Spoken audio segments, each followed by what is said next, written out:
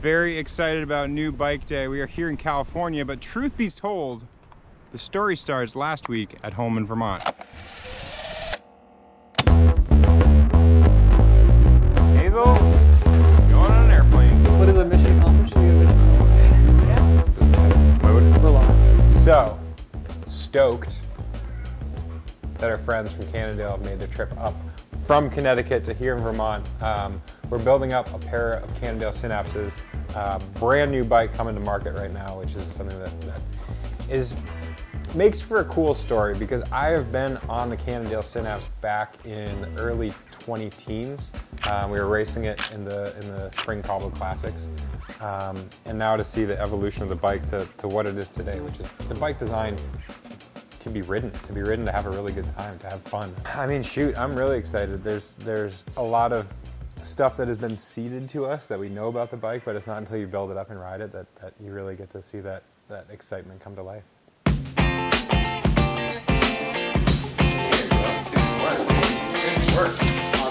My box of random Cannondale parts is... This is really cool. I've never built a bike completely from scratch, and you know, you just have people who are doing things and they build the bikes for you. It's nice to have people. I'm curious the battery life. I like to ride my bike for a long period of time. So Some days. I know you're nuts like that, but for you here in the US, you could get up to 20 hours on this thing, which is quite a long ride. I will probably keep my rides under 20 hours. That's good to know. Okay, okay. Normal amount of battery life and usage on this thing, you'd probably see about 8 hours of repeat use with using all of the things at a normal life. But yeah, once you put it in that power save mode, you'll get about up to 20 hours. You can't build a bike without getting like infinity. That's what she said, jokes. You said don't over tighten it? How tight am I getting it? So the battery is powering front light, rear light, radar. That's correct. Does it also do my Garmin? It might be able to do your Garmin in the future, but where we're starting with right now is the lights, the radar, all powered together in one central thing. If you want to, though, you can take that battery pack off if you're like at the cafe or something like that, and if you've got the cable, you can charge up your phone with it. Very smart, and it's perfectly fine that that's your answer, because Laura has a different head unit than I do.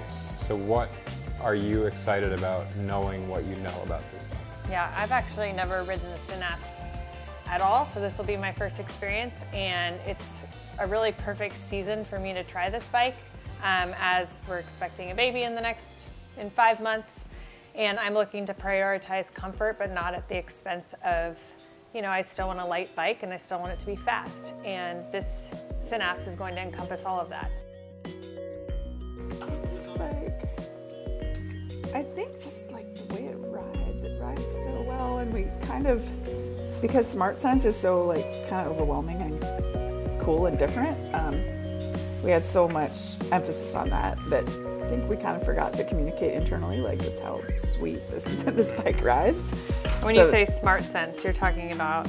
Yeah, like the battery and the lights and the radar and how they all talk together, and they're integrated with the wheel sensor, so it's just like this very comprehensive like unit. It's all kind of part of the ride, so you don't really have to think about it. You just get on the bike and go, and it does all this additional stuff that just kind of opens up road riding again, like almost makes it new again, because it makes it so much easier to get out there for one thing, and then also just you're already visible and you're already like able to see the cars coming up behind you and all that stuff, so it kind of just gives you this feeling that you're kind of more in control again, and it takes away that kind of the negativity that's been going on with road riding.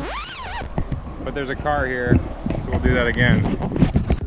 I think over the last few years, as drivers get more distracted and everything else, like everything else is kind of scarier when they're riding, and so this kind of lets you take that back in your control, and like you feel like the road is yours again. That part is really awesome. But then when you step on this bike and start riding it, I mean, I just was blown away by how it felt fast, it felt sprightly, like it wanted to go, it wanted to corner, it wanted to climb.